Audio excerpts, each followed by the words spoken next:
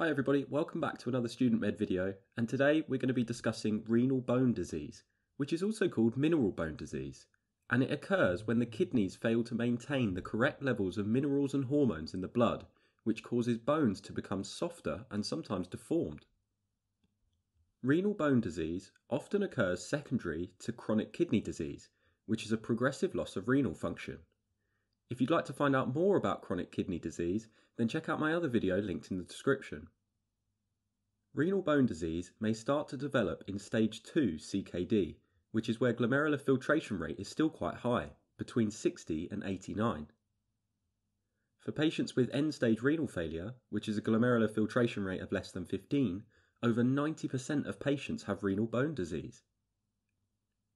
As the kidneys are responsible for the formation of active vitamin D, which is called calcitriol, patients with chronic kidney disease therefore have a reduced amount of vitamin D formation. One of the functions of vitamin D is to facilitate the absorption of calcium from the gut. With less active vitamin D, there is significantly less calcium absorbed from the diet. On top of this, the decline in renal function also means less phosphate being removed from the blood, which consequently causes a rise in serum phosphate levels. Phosphate binds avidly to calcium in blood, and therefore both of these factors combined lead to a lower serum level of calcium. This state of hypocalcemia leads to the development of secondary hyperparathyroidism, which is where low calcium levels stimulate the parathyroid glands to release parathyroid hormone, which aims to restore the levels of calcium in the blood. To achieve this, parathyroid hormone liberates calcium from the bone. A consequence of this, however, is that bones now have less calcium, which leads them to becoming weaker.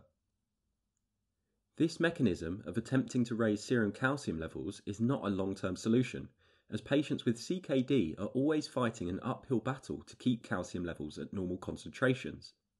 This is because patients will have ever-rising phosphate levels and an ever-decreasing production of vitamin D, both of which lead to the reduction of calcium levels. Therefore, patients with renal bone disease have characteristic findings in blood results. They will have hyperphosphatemia, hypocalcemia, and elevated parathyroid hormone. Management of this condition therefore revolves around attempting to bring minerals and hormones back to their correct levels.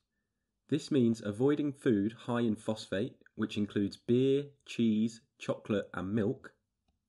To restore vitamin D levels, patients should be provided with a vitamin D supplement. And to correct the high parathyroid hormones, patients may be prescribed cinacalcet, which is a calcium emetic, which means it acts directly on the parathyroid gland to reduce the release of parathyroid hormone. In very rare cases, if this is ineffective, then patients may be offered a parathyroidectomy, which is removal of one of the parathyroid glands. Thank you very much for watching. If you'd like to find out more about chronic kidney disease or the parathyroid axis, which is where we learn about the difference between primary, secondary and tertiary hyperparathyroidism, then see my other linked videos in the description below.